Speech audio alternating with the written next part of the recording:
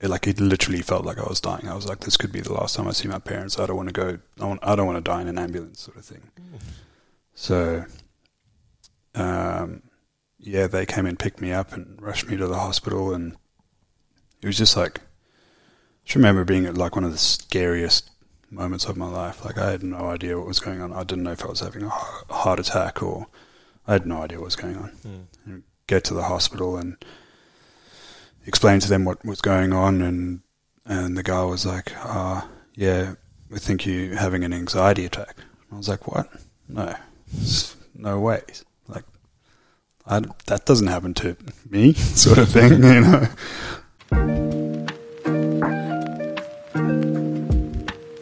Hey everybody, welcome to the Stillness Podcast. Our goal with this podcast and the Pottery Studio is to introduce you to ways that you can find stillness in your life.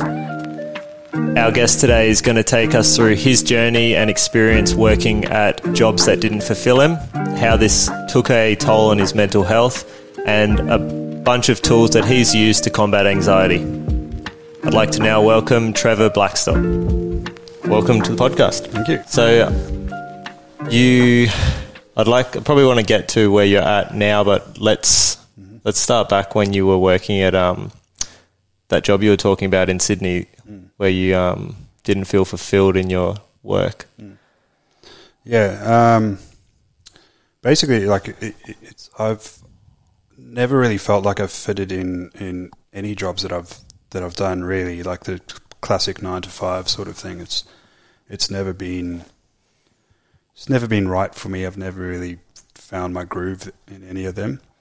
That one in particular was quite a tough one because I'd actually just come.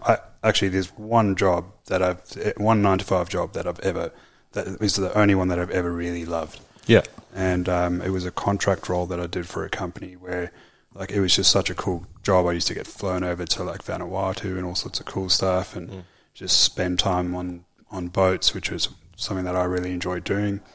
And by the end of the contract, that it was supposed to get extended, and they actually they couldn't afford to keep me on, so I got made redundant from that, and actually really took a heavy toll on my mental health. That one, like, it was kind of like a breakup, like a real serious breakup. Because you're really into boats, aren't you? Yeah. I love my boats and just being on the water in general, sort of thing. So, do you sail? No, I've actually never sailed. It's just mostly like power boats and that sort of stuff. Yeah, cool. Yeah. So what sort of jobs? Let's just quickly go through all the ones which you didn't feel fulfilled in. I mean, I'm sure there's a few you don't need to mention. There's heaps. But like I started as a graphic designer, which I always thought I'd love because I'm quite a creative type of person, and I studied graphic design for like 3 years, and then worked as a designer for 1 year, and just realized it wasn't for me. Like I always had to do work that the clients, like, it was basically just mind-numbing sort of work.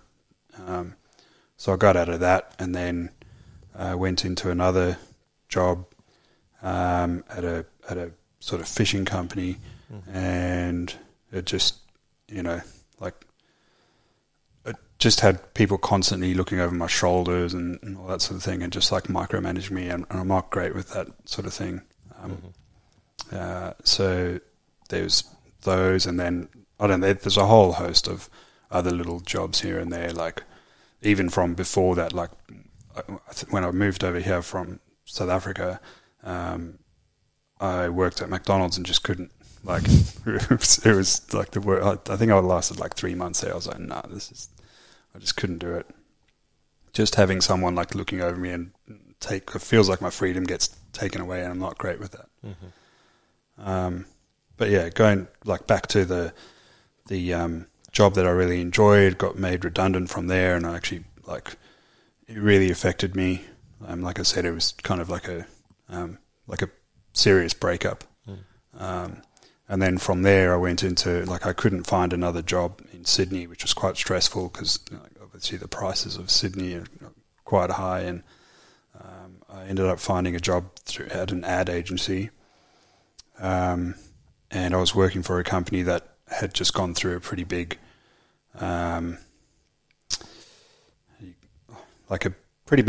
bad publicity thing. They were fudging numbers of their cars and all sorts of stuff, and my role was kind of to get in there and kind of direct the conversation away from all of the lies that this company had. That this company had said, and it just really didn't align with my values. But I had no option. Like, I was just, if I wasn't working there, like, I had struggled so hard to find a job before that, and if I wasn't working there, I wasn't earning anything, and I couldn't afford to live anymore. So what sort of, were you lying to customers, or what would you actually? Not so much lying, but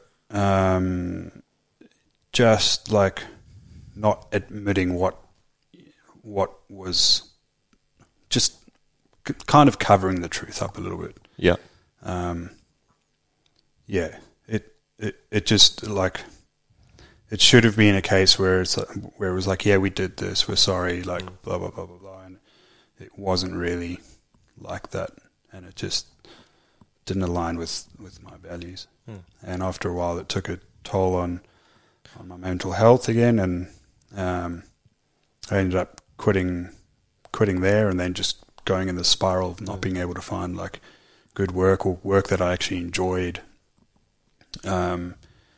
And yeah, that's kind of... Sounds like you must have signed an NDA or something, because you can't talk too much. I can't talk too much about it. Yeah. So you left that job, and then you moved to Sunshine Coast, or? I left that job, and I did a whole host of other small jobs here and there in Sydney, and I just couldn't find anything that I was happy, where I was happy. So I don't know if it was just the mental space that I was in. I don't know if it was like the fact that I had come from a job that I finally found that I really enjoyed, and then I got made redundant from that. And so I was comparing every other job to that, and just nothing could compare. So, So then I hung around in Sydney for another maybe year or two, and then ended up moving back up to the Sunshine Coast, because my parents and the rest of my family's up here. So ended up moving back up here. So you moved to Sunshine Coast with your parents, and I moved back to the Sunshine Coast and stayed with my parents for a bit, and then that was a struggle, like moving back in with parents, and then ended up. How old were you at the time? I would have been 30 something. Yeah, just over 30. Yeah. Yep. Moving back in with parents at that sort of age was interesting experience, but I mean, I'm super grateful for them for giving me a place to stay while I was looking for another place. But and then from there I basically we talked earlier about me enjoying boats. I was looking for something that could that I could do that was around boats and that sort of thing, and I ended up finding this company that made these really cool little boats, and I ended up taking a pretty big loan and importing these boats with the plan to sell them here, and that absolutely went south, and just like I ended up with so much debt from it, and about 10 boats that I couldn't sell because the market just wasn't ready for those boats here. What sort of boats are they? They were called they kind of like, they call them micro skiff, which is like a small like power boat sort of thing. It's like a very like shallow running boat, specifically set up for like fishing and that sort of stuff. Oh yeah. Like in the estuaries and that. You sold them in the end?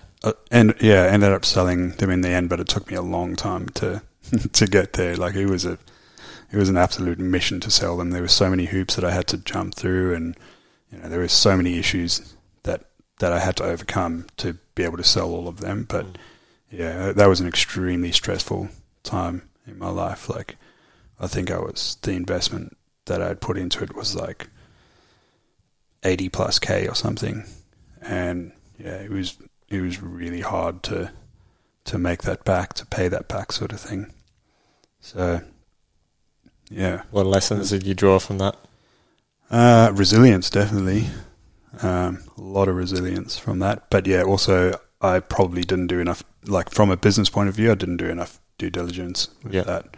I just saw like something that I was going to enjoy doing. I was like, oh, these boats are so cool. I'm going to, like, it's going to be so much fun selling these things. And I just jumped into it, which it was great on one end because I learnt so much and I wouldn't ever take it back. But I probably should have done a little bit more research into it and a little bit more planning. So how long all up did it take you to sell them? I think 3 years. 3 years, yeah, right. Yeah. So I've still got one of them left, which is mine. Yeah, cool. But yeah. So then, what did you do from there? You didn't want to buy more boats to sell them again? Definitely didn't buy more boats. No, that was actually quite a those boats led me to getting, like, I mean, I kind of struggled with obviously with like my mental health, going from all those different jobs and everything into going to this, into like having like being in so much debt, like everything. I was just really starting to struggle, and yeah, it actually led to me having to go to hospital at one point. What was that for? It was a really bad anxiety attack, and I thought I was dying. I was like, so basically, like weeks leading up to this anxiety attack, I just started feeling weird, and I would go and sit at this coffee shop around the corner from where I used to live, and I would work there like every day. Didn't really have many friends on the Sunshine Coast. It was just like basically me and going and sitting in this coffee shop because I'd kind of made friends with the guys at the coffee shop. And I would sit there for like half the day and just kind of work from there. And at that stage, I was drinking like 3 coffees a day just because I felt like I needed to order coffees because I was sitting at their coffee shop sort of thing. And probably wasn't great for me. And weeks leading up to this anxiety attack, I think like I got it in my head that I had like a pain in my back or something like that, and then I had like started Googling this pain, and it's like, oh yeah, like that, these are symptoms of like a heart attack or something like that, and it's all like a stroke or something. I can't remember what it was, but anyway, it's like, so this was like playing in my head the whole time, and I got all this, the money issues playing in my head at the same time, and just I remember one day just waking up and I was not in a good way. Went to the coffee shop and I had like 3 coffees in like before 11 a.m. or something like that. And it was like the worst idea ever. And I just started, like my heart started palpitating, and I had to go home, and I'd just learnt about breath work and went home and did a round of breath work, and it kind of got better, and I was like, oh yeah, sweet, this is good, I've been able to figure it out. And then later that afternoon it came back again, and I tried breath work again and just didn't work out, and ended up having to like call my parents and be like, I think I'm having a heart attack or a stroke or something like that. And my mum was like, oh, do you want us to call you an ambulance? And I was like, no, I want you guys to come and pick me up. In my head, it literally felt like I was dying. I was like, this could be the last time I see my parents. I don't want to die in an ambulance, sort of thing. So, yeah, they came and picked me up and rushed me to the hospital, and it was just like, I just remember being at like one of the scariest moments of my life. Like I had no idea what was going on. I didn't know if I was having a heart attack, or I had no idea what was going on. And get to the hospital and explain to them what was going on, and the guy was like, yeah, we think you're having an anxiety attack. I was like, what? no, no way. Like, that doesn't happen to me, sort of thing, you know. Like, it's so weird because leading up to that, I didn't realize that all of the things that I was feeling, like when I'd lost my job and all of those sorts of things, like, I didn't realize that was anxiety, or that at least like mild anxiety or something like that. So, it's just not talked about. Like, see, when the stuff happens to you, you're like, what the hell is going on? I don't like. It's so weird. Yeah. So just all built up over time. Just all built up. Yeah, just all built up over time, and I wasn't talking to anyone about all of the struggles that I was going through. Like, I wasn't talking to anyone about the business side of stuff, and like as an entrepreneur, it's like, I mean, sure, you know, you run a few businesses and that, but you need to be able to talk to people about business and definitely, and all of that. And I just wasn't doing it. I was just like in this mindset of I can do everything myself, sort of thing. Totally incorrect. Yeah, totally. Yeah, yeah. It's good. I mean, you would have learnt. So you coming out of that, obviously you'd probably still have it, like mild dose. I mean, taste of anxiety. Yeah. So how do you deal with it now? A lot of tools. So one of them is, it's like not one specific thing. It just depends on how I'm feeling and how bad it is and that sort of stuff. But breath work has definitely been like a really good thing for me. What sort of breath work? It started off with Wim Hof breath work, like probably most people would have started out. Most people that get into breath work. Yeah. And then now I don't even know what I've do about created your own. Yeah. It's almost it's almost like I've tried about 10 different types of breath work, and it's just like I love it now. It's one of the greatest things I've ever like discovered in life. It just really allows you to drop into your body and find and just get still. You know, like where nothing. I don't know how to explain it. It's just like. It is sort of hard to explain. You've got to almost experience it. Yeah. So that's one of them, and then I don't know. I think one of the other things that was a catalyst to all the anxiety and stuff that I was going through was definitely partying too much. Like when I was in Sydney, that was the just the culture there. It's just like, or at least where I was, like in the advertising agencies and that, man, that like. It's such a culture of just partying and like, you know, drugs and all that sort of stuff. And I was just going too much, like every week sort of thing. And that definitely took a toll. I suppose when you moved back to the Sunshine Coast, coming off that lifestyle, or you didn't come off? Moving back to the Sunshine Coast, I probably like, I did. Like, I definitely wasn't partying as much, but I was still partying a fair bit. Yeah, okay. And then, it's so basically the weekend before I went. I think I went to hospital on like a Tuesday, and I think that weekend I had a big weekend. Yeah, right. And so that was like definitely the real catalyst to me having such a bad anxiety attack where I needed to go to hospital. Yeah. Sort of thing. What's your stance on most of that now? Definitely if you have any sort of anxiety or anything like that, you should not be partying. I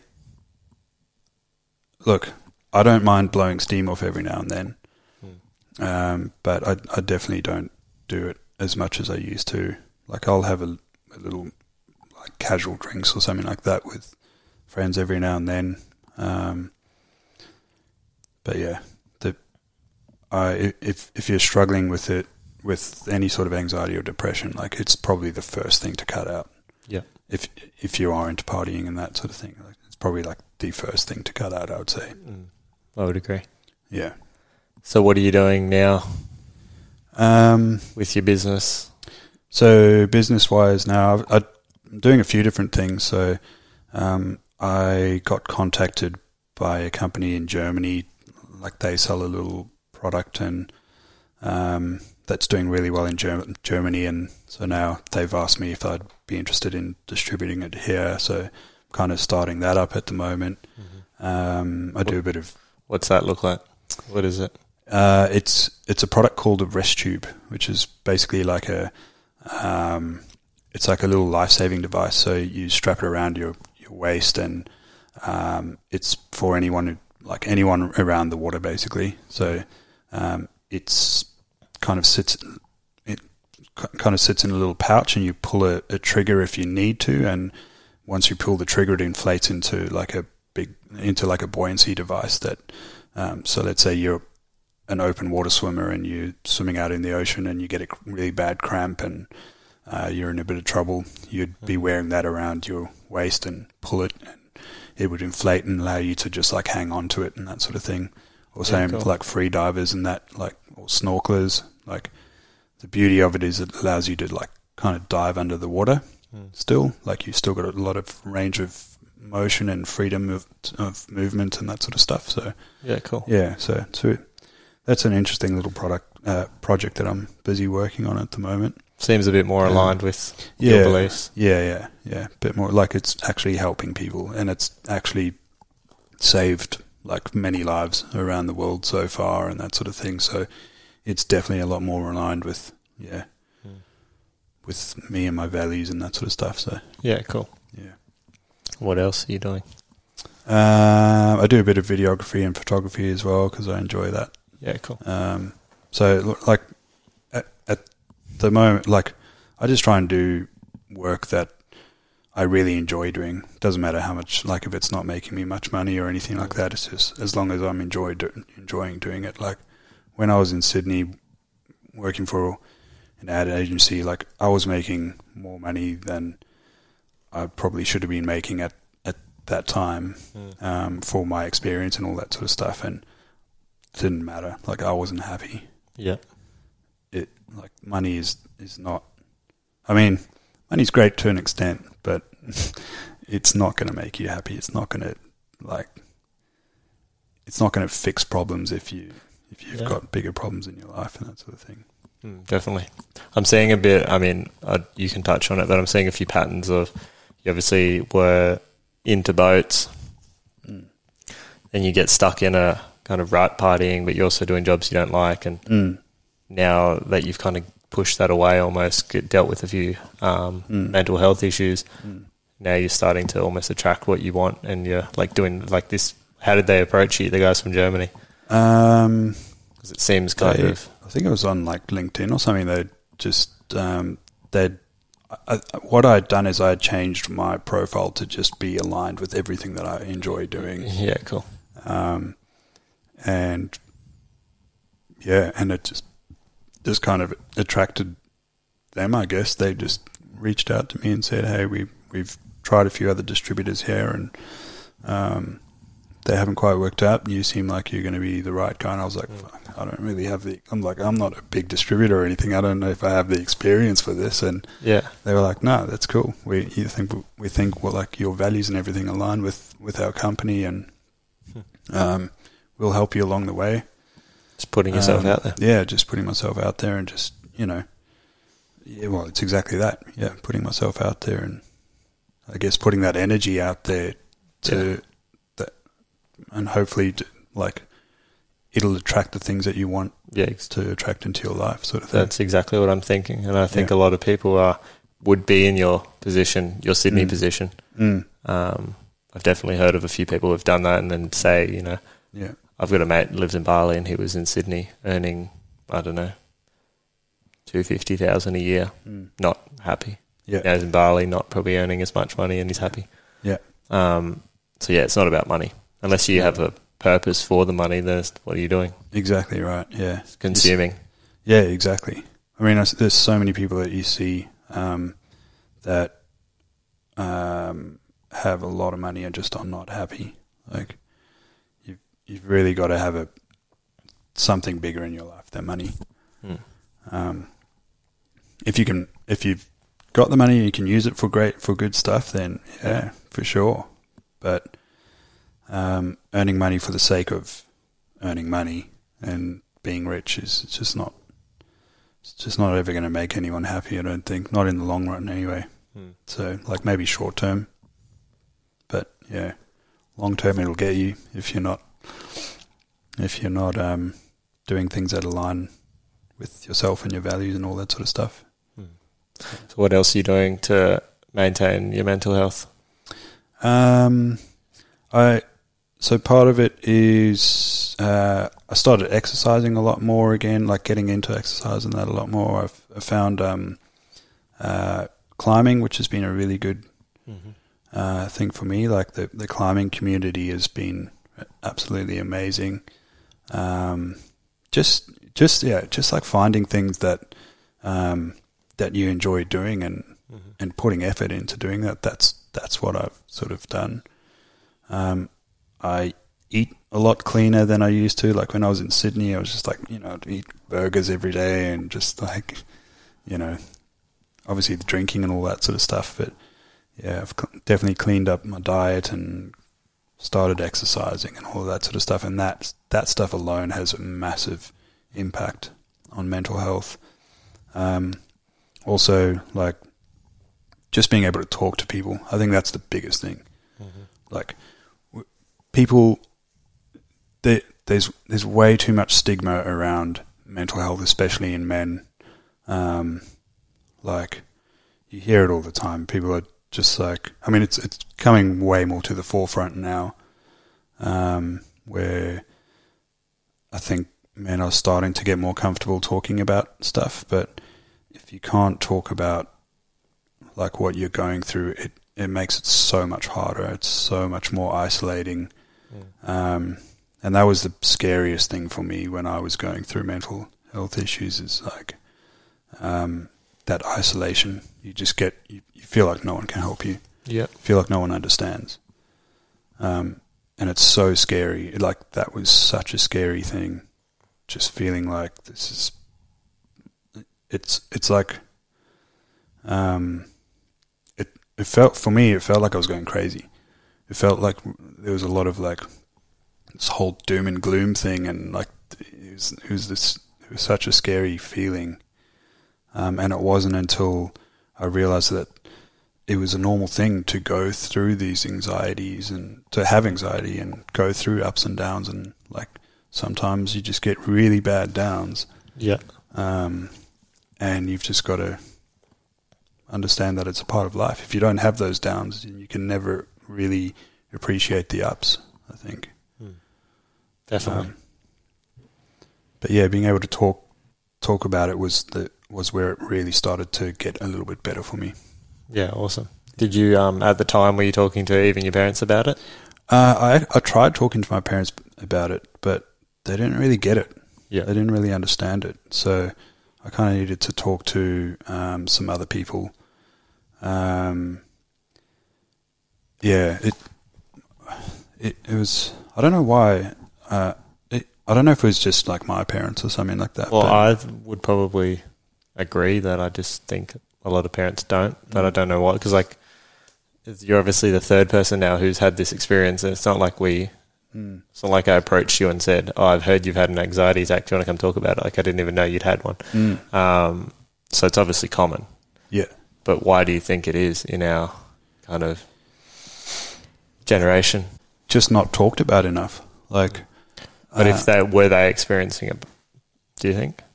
I've spoken to my parents about this, and they I've blatantly asked them, like, have you ever gone through any sort of anxiety or anything like that?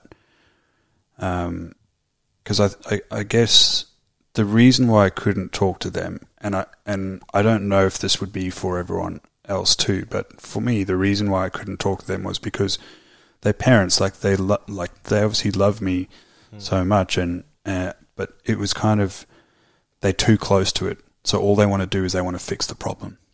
they don't want to, like, when you're going through that, you just need someone who can listen. Yeah. Whereas they don't understand that. They just want to, they just worried, and they really just want to fix the problem. And they couldn't see that. I don't know if there's, like, there probably needs to be a lot more education around how to deal with someone who's going through anxiety. I think that's probably one of the reasons why that generation doesn't get it, because there isn't that education around it. I think in our generation, there's probably there's a bit more education around it, and we're starting to understand it a bit more, and it's coming more to the forefront and all that sort of thing. So, did it exist in their generation? Is, I suppose, the other question. I don't know. That they would. I've heard people like that, older people say, like, it's a new thing. My mum says that a lot. Yeah. She's always so surprised about how our generation is going through so much anxiety and depression and all that sort of stuff. And she says they never saw that. Maybe they just, like, they were silent, because obviously suicide existed back then. Yeah. Do you think anxiety would have led there? For me, I don't like to think about it, but if it carried on going the way that it was going, who knows? If you didn't do anything about it, and you just if you suppressed it with drugs. Yeah, for sure. Like, I think not talking about it. I actually have a he wasn't a close friend, but he was I'd met him a few times, and about 3 or 4 weeks ago, he actually committed suicide. He hanged himself, and for anyone who knew him, you would never have known. Like, he was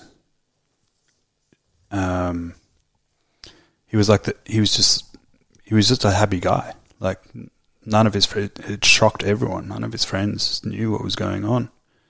And he ended up taking his life and just never spoke about it. And that's the thing. Like, that's why it's so important to talk about it, because it can go downhill, like, really fast if you don't start talking. Did you say you knew him personally? Or? Yeah. Can you now kind of think back to the last time you saw him and see any kind of signals, or not really? Not really. Only because one of the guys who was on, I'm not sure if he mentioned it, but he did tell me that same thing happened to one of his friends recently. But he was, everyone said he was happy, but then when he reflected on it, he could see the cries for help. It was obvious to him afterwards. Yeah, definitely. So I know him through my cousins, and one of my cousins did say to me, there were a few things that he said that to him that were a bit of a, maybe not a cry for help, but he was just, I guess he was trying to, maybe it was a cry for help, but he talked about how he would get on his motorbike and, like, ride around the streets at like 180 k's an hour, weaving through traffic and that sort of thing. And I think, my cousin and I actually talked about this the other day, and my cousin was like, reflecting on that was kind of him saying silently, I mean, in a roundabout way, that he was kind of suicidal, I guess. And just, it's subtle things. It's subtle things like that. I've tried to reflect on it, and I don't remember him saying too much to myself, but Interesting. We've have I told you about this? No. So we've brought out we're just about to launch, calling it Stillness Every Day. Be launched by the time everyone listens to yours, but it's a meditation gratitude journal. Yep. With the kind of, hope that people who are in dark places can look at the light, set Love intentions, what they'd be accomplished for, what they're grateful for. Yep. You know, reflections. Yep. Just journaling, and then meditations. Will you be able to scan to and meditate on the website? Yeah, and also just reflecting on your week and where you've been. So I love it. I feel like it really. It's also kind of, again, bringing light to this whole thing again. How do you think, if you had this in the cafe? It was kind of, that was kind of part of my getting better, to be honest, like journaling and just writing down, like starting to set goals for myself and all that sort of stuff again. Because I think I just went by the wayside, and I just kind of, there was just so much going through my head, and I just lost myself, really. Something like that would have allowed me to, I guess, You've got to have a reason to get up, I think. For sure. You've got to have a reason. Yeah. You've got to have things you're working towards. Yeah. Even if you don't know what it is yet, because that's another thing. It's like sometimes people just don't know what they want to do, and they just, like, they'll get stuck in ruts just because they don't know what they want to do. Yeah. I think, like, it can be the tiniest reason, and just knowing that, one day you'll figure it out what you want to do. Just keep trying things and all that sort of stuff. But I think it makes it so much harder if you don't have something to wake up for and that sort of thing. I think, your kind of story is that, you've got to try a bunch of things. You can't, there's someone said to me the other day, I can't remember who it was right now, but they wanted to be an architect or something. Their parents wanted them to be an engineer, so they'd be an engineer. I don't know who that was. Maybe Gabby said it. Yeah. But it's like, if you want to be an architect, just go be an architect. Yeah. Like, don't be scared. Yeah. Yeah. It's so true. I see so many people do that. Like, throughout school and that, even for me, I always knew that I wanted to do something creative, and so I was a shit student. Like, I didn't end up finishing school. But everyone would always be like, oh, you should do this, do that, do this. Like, you want to go and be an engineer or something like that. And it was just like, I just knew if I was ever to do any of that stuff, I just would be miserable. I think it's important to, You need the self-awareness. You need the self-awareness, yeah. I think, do you act on intuition? Massively, yeah. Yeah. Yeah. Do you think you almost act on the intuition but then start, do you think you get the intuitive thought but then you kind of suppress it with what ifs, or you don't do that? You're more of a... I can definitely sometimes be a massive overthinker. So although I'm quite spontaneous, and I will act on I'm very intuitive as well. Like, it's just one of the things. So and I will act on it, and but on the flip side of that, I can I overthink a lot of things way more than I should. I've completely forgot what you... I suppose buying 10 boats was probably trusting your gut, because a lot of people would be scared to take a risk like that. Yeah. Like, whether it was smart or stupid, it was still still a good experience that would have taught you a lot and probably help you with this next business you're on the way to. Yeah. Whereas a lot wouldn't take that step. They'd be too scared. Yeah. Most people I spoke to when I was doing that was like, what are you doing? Like, that's the dumbest thing you can do. And I was just like, no, I'm going to give it a go, because it could lead to something great. It could bomb out, which it didn't 100% bomb out. Like, I kind of made my money back, but it was super stressful. But the lessons that I learned from that were just there's no way I could have learned those lessons anywhere else. So from a from not only from a business point of view, from just a like resilience point of view as a human being now. Like I feel like I'm so much stronger for doing that. Have you ever done free work or kind of volunteered to a place that you wanted to learn from? I do a fair bit of free work for companies that like that I'm interested in or something like that. So yeah. Because when you're saying this boat thing, I mean, I'm thinking of when there's an opportunity and someone's got something to teach you. It's almost the same thing. Like you came out level, you did it all yourself the hard way. You could just go. I mean, not saying your experience, but someone could just go up to someone, knock on their door, hey mate, because I'd like to learn. I'll work for free. But a lot of people don't want to work for free. Yeah. But it's like you're going to uni and you're paying for it to learn. Like it's no different. Then you got to pay that back. Yeah, well, I've still got heaps of uni debt to pay exactly back. Same. So mine's over 100,000. Yeah, it's crazy. Yeah. And you could have just learnt that by exactly what you're saying there, just like going in and going to someone knocking on their door and being like, "Hey, I'll work for free," and I just want to learn. Literally. And a lot of learning you can do. I mean, you won't, like obviously you're going to be doing, the other thing that puts people off, I think, is sometimes you will be sweeping floors. Yeah. But then 10 hours out of the 20, you'll be learning stuff and just watching, observing how the business is run, or I don't know what they're running. I know Lee J, the first podcast we had, he went and volunteered for the screen printing business because he was letting him on the side use the screen printer for his own shirts, and he ended up buying the guy's business a few years later. Yeah. So, I mean, you don't know that opportunity unless you put yourself out there. Yeah. Yeah.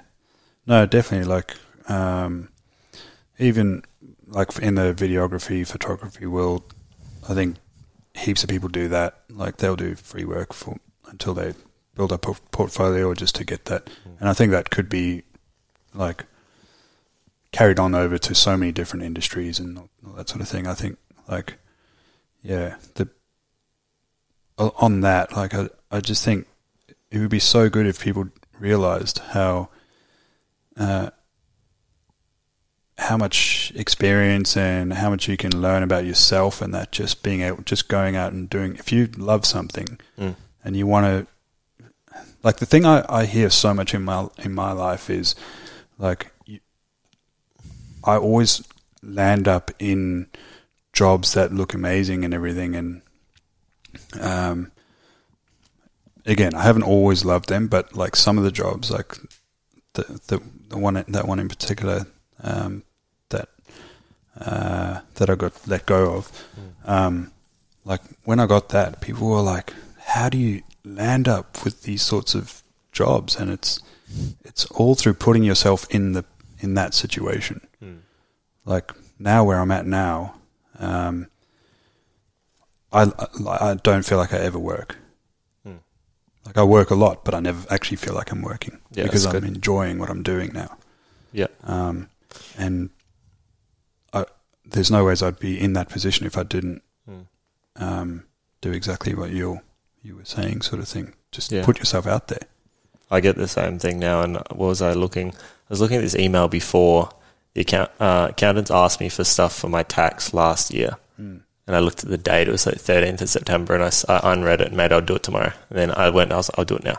Went in reading, I was like, fuck, I just can't do it. Like, I just can't do just jobs I don't want to do. Yeah. But then yesterday at the studio, like I was helping Jai mop and clean the floors and recycle clay, and it's like, it's not really work.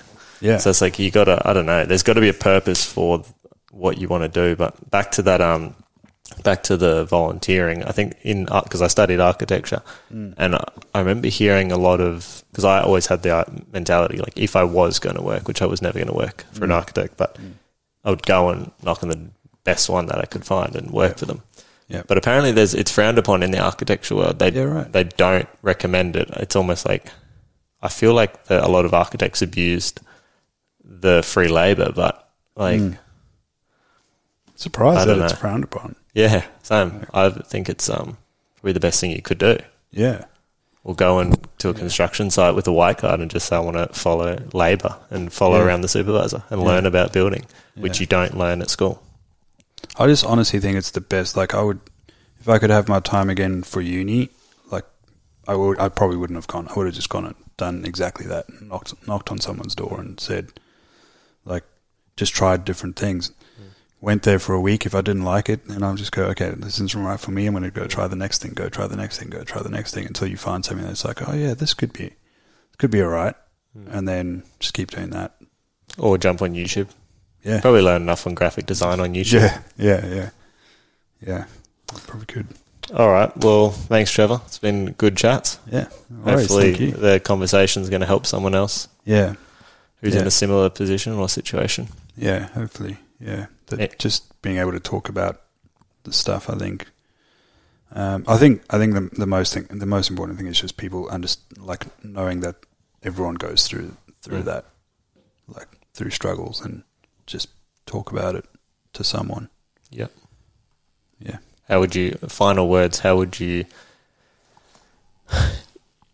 bring it up to the friend that you want to tell that you're going through this, and to break the ice? It might be an awkward conversation for someone, or you might be a bit... It is. Like, there's no easy way. I don't think there's an easy way.